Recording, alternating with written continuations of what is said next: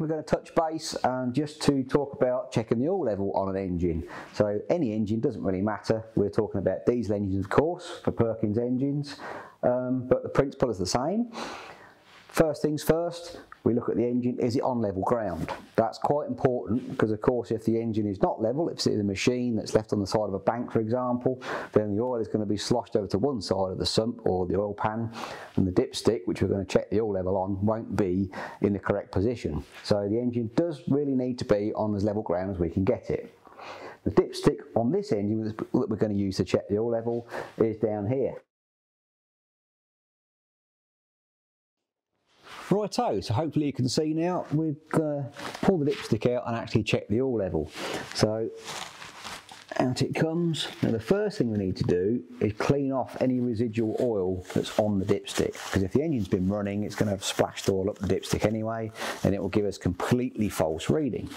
So nice and clean, nice clean cloth, put the dipstick back in and then pull it out, and this is the one we're going to use for reading. Now when you pull the dipstick out, try not to tip the dipstick up backwards like that, because you might find the oil will run up the dipstick and again give you a false reading. So keep the dipstick in the orientation roughly that it was when it came out of the engine.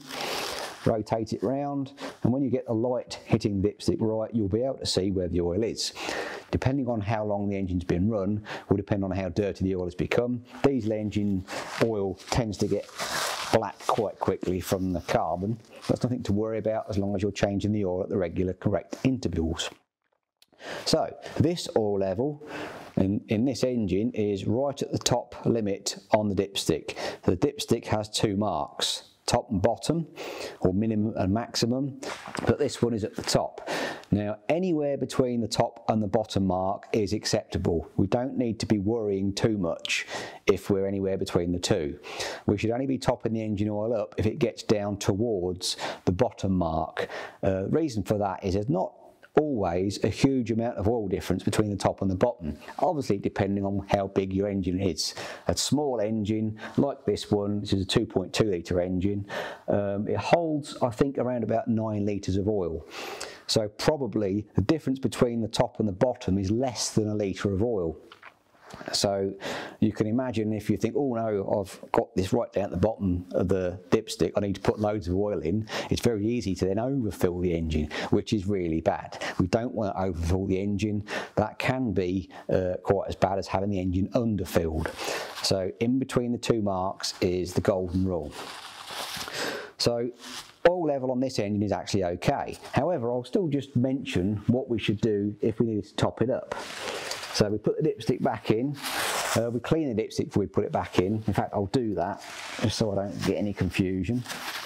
We'll clean the dipstick first, put the dipstick back in, and then we need to find the access point where we would find the access point where we would top the engine oil up. Now conveniently on this engine it's right in view of the camera on the timing case. There is another one on this engine at the top. Sometimes you'll find there's more than one fill point on a Perkins engine at least, just to make it easier depending on the application it's fitted into.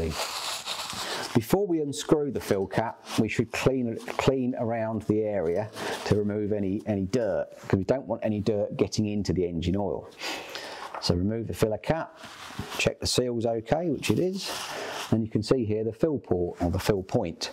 So we need a funnel or something like that that's nice and clean so we don't spill any oil anywhere when we fill it up, and we should be filling it with a clean container with the correct specification and the correct grade of oil, both of which can be found in your operation and maintenance manual. Very important to use the right type of oil when we refill our engine. So as I mentioned, there's not a big difference between the top and the bottom mark on the dipstick. So we want to be very careful not to put too much in, or do lots of small amounts and keep checking it rather than one big amount and risk being overfilled. So on this engine I'd probably put about 0.25 or a quarter of a litre in at a time, pour it in, give it a few seconds to drip to the bottom, and then I'd be checking the dipstick periodically as the oil runs into the bottom of the engine and seeing how it raises up the dipstick.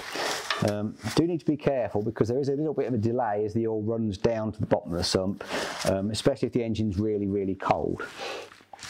So don't rush is the probably good advice I can give you. And then when you're happy with the oil level being correct, we make sure the filler cap is securely refitted and tight.